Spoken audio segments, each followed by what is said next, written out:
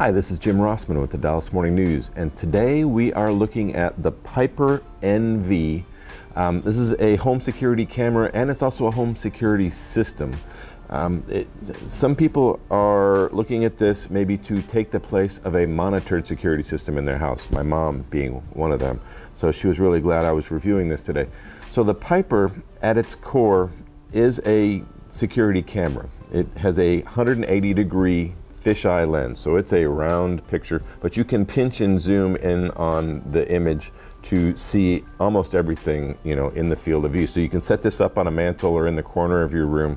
It has motion detection here, and so when it senses motion, it can record a video clip and it can notify you. Like an alarm system, the Piper is controlled by an app from a phone or a tablet. I have it on a tablet here to show you a little bit bigger. But there are different modes. You can set it for I'm staying in the house mode, I am away from home on vacation mode.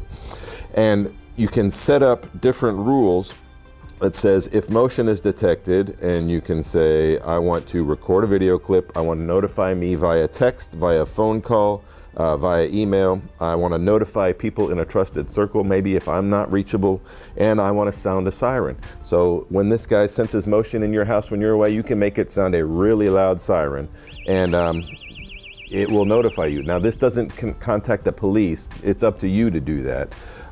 But so this would possibly be a substitute for an alarm system.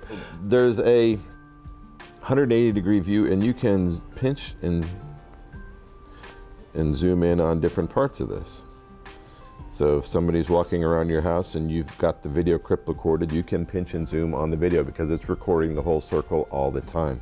Piper says this is a 3.4 megapixel video, and it is, and when it's pinched out all the way, it looks nice and clear, but as you're zooming in on it, it does kind of break apart a little bit and get a little bit pixelated. So that's the part of this I'm not too thrilled about, is that the video quality gets a little hinky when you zoom in on it. I wish it was a little bit clearer. This also acts as a home automation hub. If you are familiar with the Z-Wave line of home automation accessories, you can set up door and window sensors that will interact with this and that you could have that will trigger events. You could set up your Wi-Fi thermostat through this, your light switches that you can set up. If motion is detected, it can turn on a light for you. So this can connect to all your Z-Wave accessories. And it also monitors vital signs in your home. You can get it to, and it will show you on a graph, inside and outside temperature, humidity, the light or dark. You can tell if people have turned on lights in your house. Sound, if the microphone has gotten any sound recording, and also motion. So there's a lot going on with the Piper. This is a $280 version of the Piper. The NV stands for night vision. There is also a version without night vision that's $199. The nice part about this is there's no ongoing monthly fee. And every once in a while it'll give you a little beep to tell you it's in a mode. But there's no ongoing fee with the Piper. So, there's no subscription, for people like my parents. This might be a good viable alternative for an alarm system. The only thing that bugs me about it is I wish the video quality was a little bit better when you're zoomed in on those pictures.